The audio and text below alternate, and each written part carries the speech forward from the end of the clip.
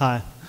So I'm not here today to tell you how to build websites. I think everyone in this room has a pretty clear idea of how they're doing that currently and how they'd like to be doing that. So what I'd like to do is rather ask you a question on what experience are we going to be building in the future? What kind of experience do we want our end users to have on our sites? And how are we going to get there? And when I think of websites, and there's two in the market here about websites and applications, I see that there's quite a distinct usage pattern across those.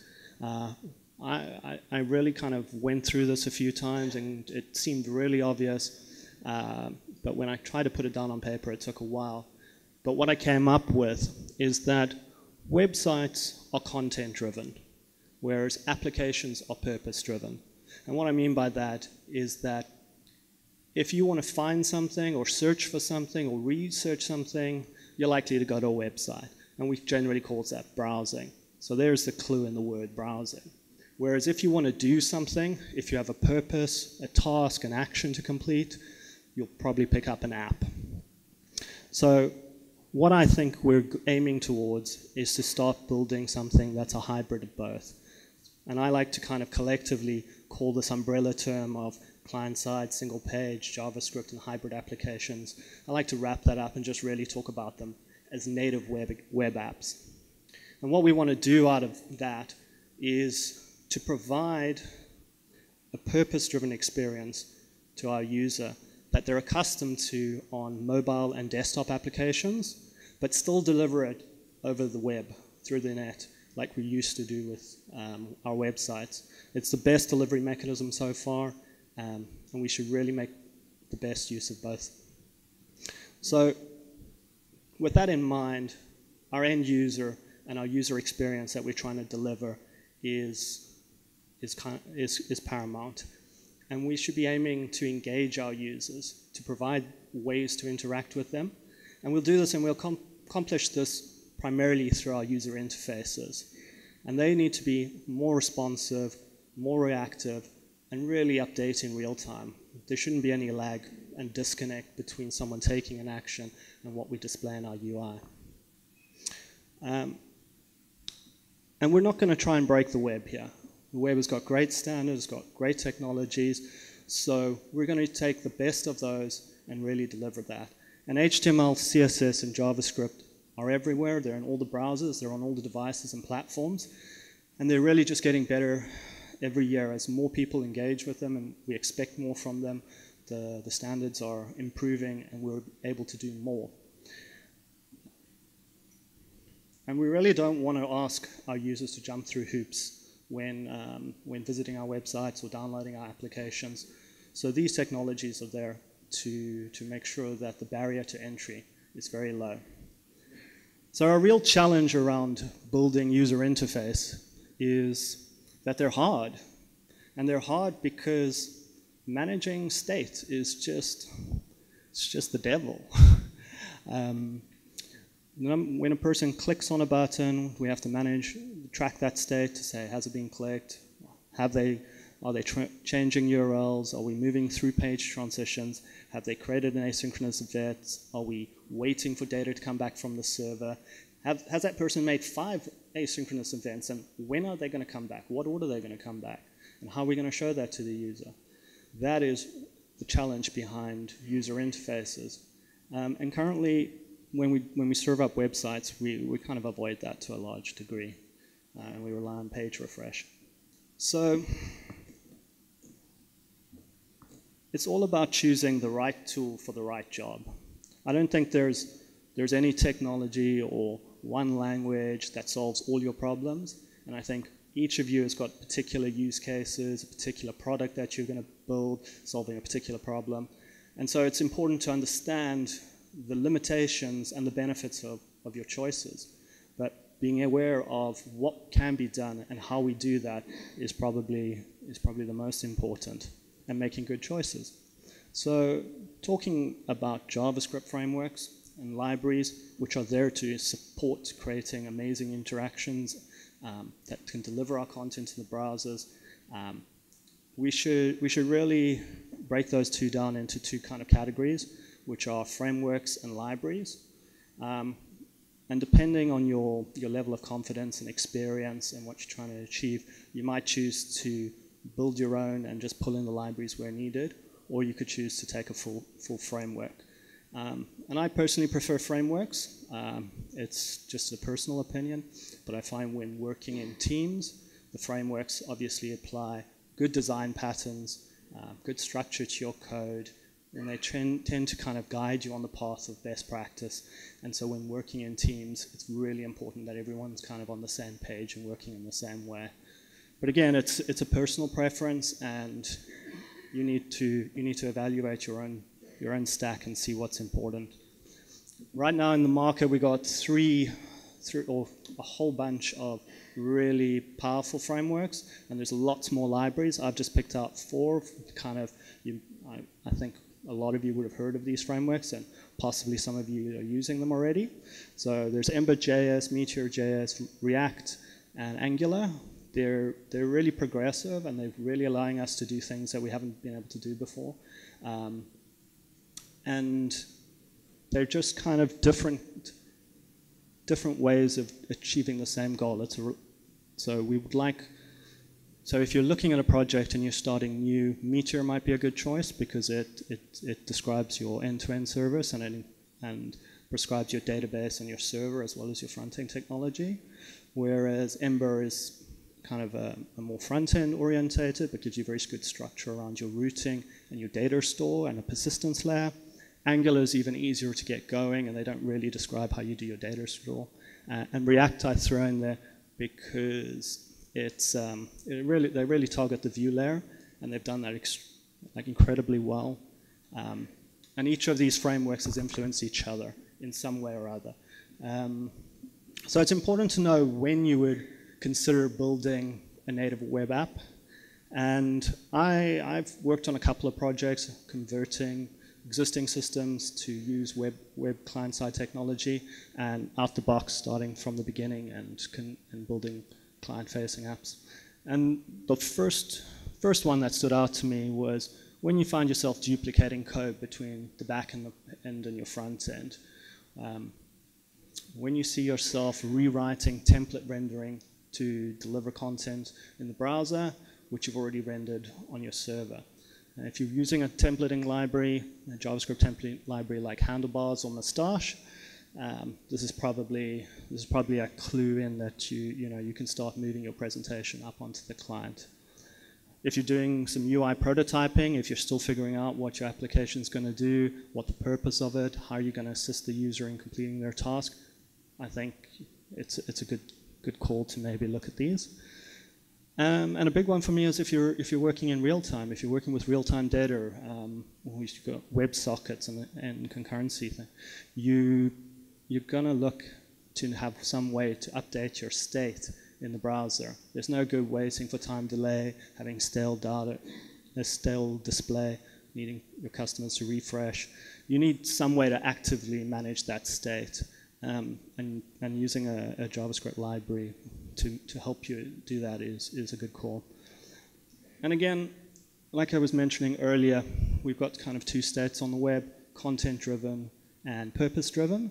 So generally anything behind a login on your website has a completely different look and feel and a completely different use case, and generally that's very purpose-orientated.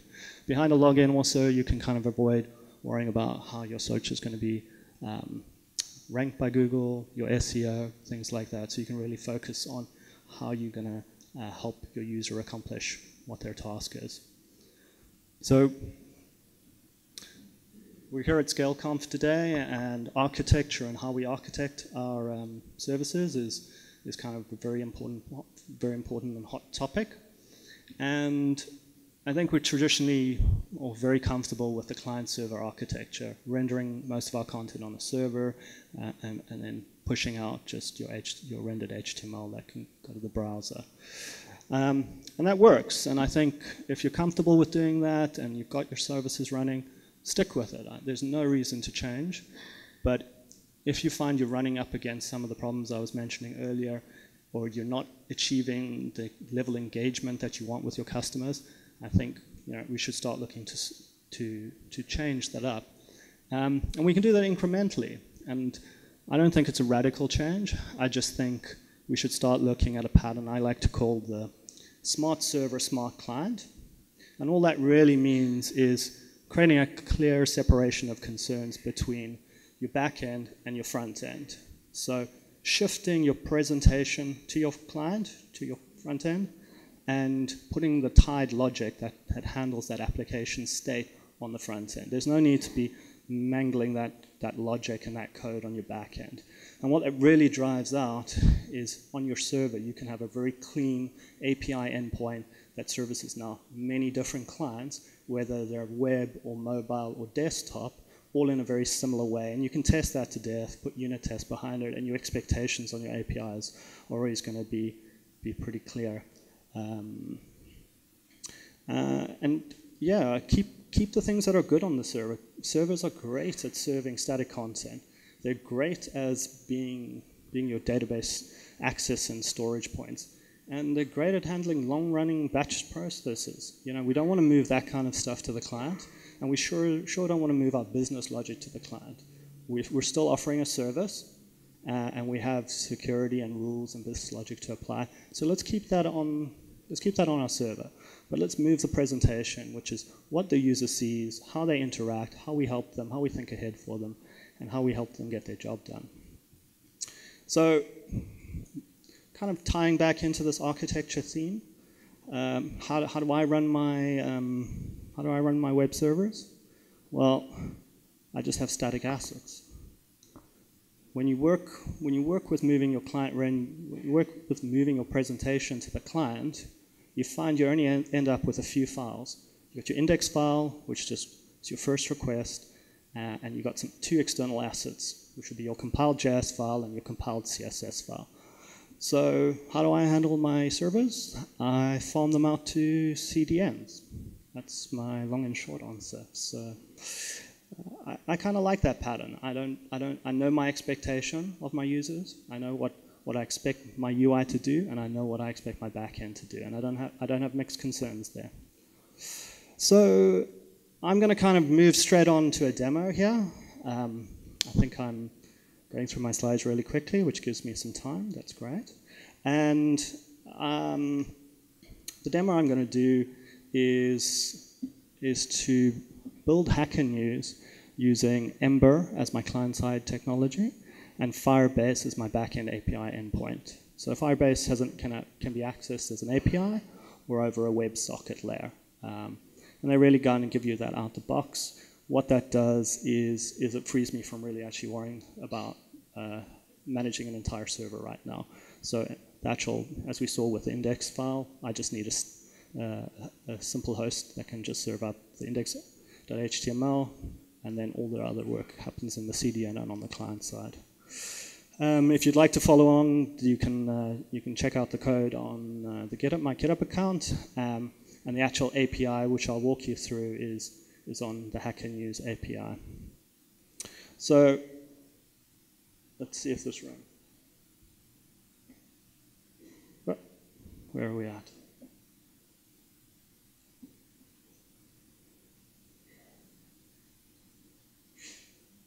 Right. So Hacker News is just a simple listing page of news items, and sorry, okay.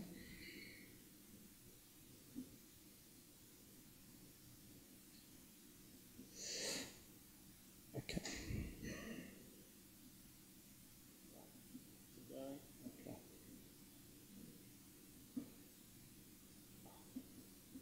So we're getting a delay between when I get on my computer on the slide. So it's a simple listing page of the top-rated news stories that get upvoted by users, generally about development, and it's a pretty good resource if you don't know about it so far. And then there's a lot of comments per article, and people comment on comments, and so we've got a recursive tree structure here. So what I'm going to do is just show you what I'd like to build. And we're going to build it using Ember.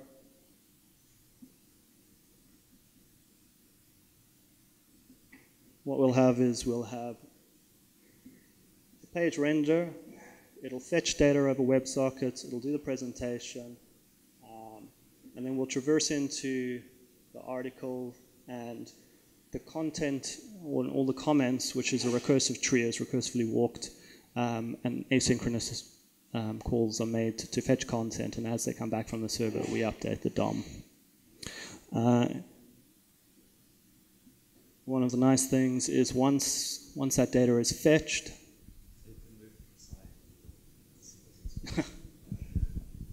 So right, once the data is fetched, we actually have it cached locally, so transferring back to our list or back into one of these news items has no cost. We don't need to do external data fetches. And as an Easter egg, what we'll do is we'll just take those static assets that we have, that index.html, we'll run our preprocessor build script, which does JavaScript compilation and CSS compilation, copy that into PhoneGap, and just for a proof of concept, we can just get ourselves a nice little mobile app out of it. So I'm still of the opinion that we've got a long way to go in terms of hybrid apps. So this is more a test case for me, but you can definitely use your same code base to do this. And depending on what your requirements, that might be good enough. So these two screenshots were done using my phone about an hour before the conference. So the comments and what it's doing should be fairly realistic. So getting into how to actually build that type of product with Ember is the first thing that Ember really differentiates itself from any of the other frameworks is that it's very configuration, a convention over configuration based. And what drives that is the data models, and they have a very well thought out model layer and a database persistence layer that backs that up.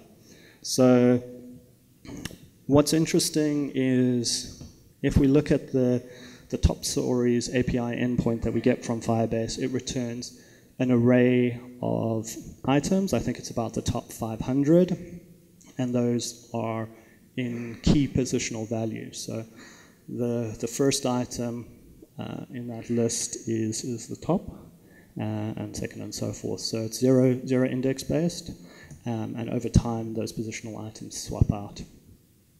So in Ember, modeling data, it should be quite familiar to if you've used any client or any MVC on your server.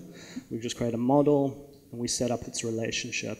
So on here we're just setting up that each top story item is going to have a relationship to an actual story item, and we're going to fetch that data asynchronously. So what's important there is that when we access that model, if we don't have it in the local data store, it'll actually do a network request for us, either through a REST API, which is the default that it ships with, or in our case, we're going to use a Firebase socket endpoint, and it'll asynchronously fetch that data, and when it's available, it will render itself into our templates, into our DOM. We don't have to worry about that, and we don't really have to manage that state. The rank is a computed property, so basically it just looks at the model and it says anytime ID changes, I want you to recalculate what my value of rank is, and anything depending on me, I want you to either continue recalculating down the pipeline or render this into the template. And as I mentioned, the ID attribute is zero indexed. It's a zero indexed array, so we're just base 10ing it and incrementing it by 1 to get a visually appealing one. The next two items that we're going to model out here are for every story, we're going to have a story item as well as a comment item, and Firebase uses a NoSQL database structure. So the fields that it returns varies, and we're going to model out those two variations. But recursively, what we're seeing here is that we have a children attribute or a kids attribute that comes back in our JSON store, and that refers to other items which are items of themselves. So it's a self-recursive lookup here. And then a whole bunch of other attributes that we'll be using to make our presentation of our data. Comment item is still the same API endpoint. It's the item endpoint. We just got different data, and in this context, this comment is the descendant of a parent item. So modeling that is a little bit more confusing, or there's just more data. So there's more relationships, and what we can say is the parent has a belongs to relationship. So each item may or may not have one parent, whereas it has many children. Standard relationship modeling here. And so we can really use very simple syntax to get the children and get the parents. And Ember provides nice shortcut terminology to do calculation. The number of kids is just what is the length of our kids array, and return that as a number of kid property. And we start working with this pattern of as data changes, we can then recursively see what impact that has. So the number of kids defines if this item has a parent, and we've got some equality operators which just check if we're dealing with a story or a comment, because it's a shared resource. So our Firebase adapter, what we need to do is we need to map the data we're getting back, the Johnson data we're getting back from our API endpoint against our models that we're going to internally use as JavaScript objects. And to set that up is really just import the Firebase adapter, give it your API endpoint, which is Hacker News here. And I've left in the adapter for item. And really what that's doing is just to show you that this particular piece of code could have been left out, because it works on convention over configuration, and if you don't write these assets, they will be inferred. But I put it in just to show you what the path. So that will find the API endpoint. And then with the top stories was because we're returning an array, not an array of Johnson. It gets unusual that we then need to.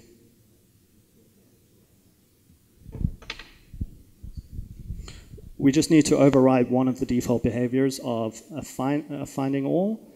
And so every time an event of child added is received from the server, we need to just handle the behavior of assigning the ID of the key to the object that we're going to handle. And every time that item is changed, all we're actually doing is saying the object remains constant. We know we're going to have 500 objects that are our ranking, but the items that they associated are changed out. And so the second one is when your child is changed, we're going to just set the item property to null, and then the item ID, we set that value. So we force another call to filter through the chain. And that's that. Once we've got that, it really is left to just building out our routes and our URLs and build some templates. So you'd probably be very familiar with just kind of how to set up a route. Two variations there. One is a standard route that doesn't have a dynamic parameter or a segment, and the other is the item and the user. Okay. So again, what we need to do on the routes is just now we're getting it. Now we've set up our data and we've structured how our model is going to form. What we need to do is we need to define what data we need at a particular point and on our different pages. We can still think of them as pages. And our router is responsible for collecting data that might be asynchronously, and we might need that to be resolved before actually rendering the template. So in this instance, finding the top stories is important to have resolved. So we ask our local store to get the top story objects. And in this case, we're not passing any parameters, so we're going to get all of them, all 500. And we'll do some filtering and pagination on the controller, but really we've got access to this information in our data store. If we don't have it, it'll make its first network request out, and thereafter it'll cache those objects, and we can just call it as we need it, and filter and map through that data. And the second one is just the item. So the real difference is we have an item ID, and so we're looking for a specific item in the store. And again, on first request, it's not going to have the item in the store, so it'll make a net request, resolve that promise, and return that data for our controller to map to the template. And yeah, this is our template. So now we're actually all the way down to rendering HTML, and we've just got access to our top stories.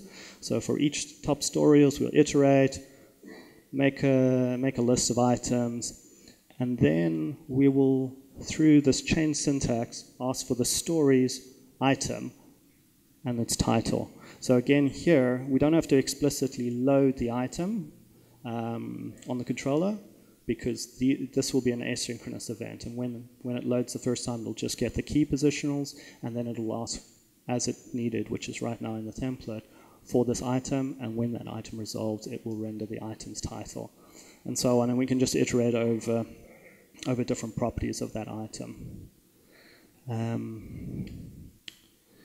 And for each item, we're going to do a similar thing. We've got one item object, so we're just going to render out probably that top story, what that story detail is. We'll put the title in the page. And then the interesting part about this is that items have children. And for each item, we need to see how many children we have, and we need to get those children, and we need to look at if those children have children, and we need to get those children, and so on and so forth. And so we have what we call the comment item template, and that's again just iterating over each comment related to an item and assigning it to a collection. And the collection here is just a templating shortcut which wraps a for each loop in a particular HTML style. So you can have ULs and LIs, or divs and divs, or table rows and table data. And yeah, we iterate over that. And that basically is how you would build that entire application out in 10 slides. So I found that particularly interesting. I think the two challenges I thought I would encounter is walking the tree. But when you start thinking asynchronously, you make predictive assumptions that when this data resolves, I can then execute more code. And when that data comes back, I can then execute it again. And you don't have to worry about doing some fancy SQL join to get all your data, to make some crazy for each loop on your server to present that data. And the other advantage is with that type of structure, if the data, the positional data in your top stories array changes out, it just updates your DOM automatically. So there's no extra work needed for me to figure out, okay, have I got new data? Should I update the DOM? It's all handled, literally in those slides. So that's my presentation. I'd love everyone to just get in contact with me. You can come and find me afterwards and chat to me if you have questions. But that's just to kind of give you a taste and see maybe how you could be thinking about your applications. And if there's value in that, definitely consider it. And yes, please feel free to ask any questions. Good.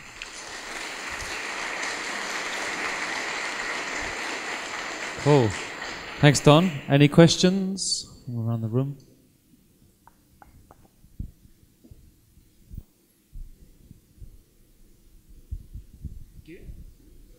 Thank you for the presentation. Seems quite interesting. I'm just wondering, generally the paradigm we all work under is based on the page you're on, you need to get a collection of data.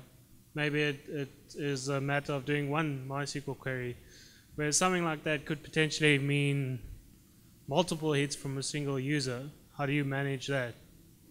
So it does require a slight shift in thinking. And I found when I was building that type of website, and especially something if I was to do that on the server, is that you would have a lot of custom SQL to kind of figure out how you want to present that data. So you're doing SQL queries for specific pages for a specific presentation. And it's got nothing to do with what your data is and how you're storing it. And different pages have different data that you're going to need to load up front, and so you're going to run maybe more than one query, or yeah, it gets a bit weird. And what I found is that when you start thinking in this type of kind of structure, you're starting looking at using your API endpoints. You start leaning on them very heavily. And your API endpoints provide that kind of structure and that clean separation to say, this is an object. When you ask for it, I'll deliver it. So I understand the question in this particular instance, and that's why I was trying to show you.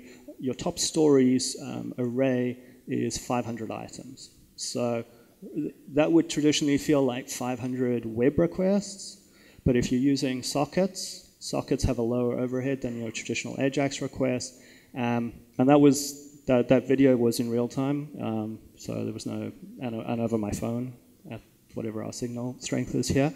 So I fetched 500 items and displayed in the page using sockets. And because you're using frames in socket-based communication, you've got much lower overhead. You're hitting your server and you're asking for very specific items. So story item 9321. So you can cache that on the server. So your server's not even having to think about that. It can just almost return a response automatically, and you're sending JSON down the wire. You're not sending presentation, and I think that's a big change. Is we're so used to building these big HTML documents and sending it down the wire that now we're actually just sending short, fiery bursts of packets. And you make 500 requests out. Maybe they don't come in the order that you want them, but as soon as you get them, you can start rendering them. So you create this much more interesting experience of things are happening. Whereas I find if you hit a page that's intensive, that needs to perform a lot of database queries, and you're not able to cache that frequently, that you're just going to have a real dead time between page reloads. I hope I answered that question. Any more? In the middle.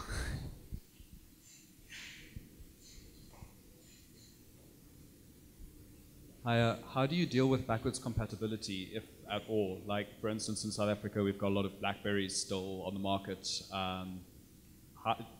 Do you even consider that, or do you just kind of branch and have traditional old stack for BlackBerries, for instance, and then this new stuff would apply to newer phones? So I think I was trying to illustrate that with talking about native web applications. We kind of need to figure out what our customers are, what problem we're trying to solve. And you really have to tailor your solution to fit that. So, yeah, legacy browsers will be a problem still for applications that rely heavily on JavaScript and new features like HTML5.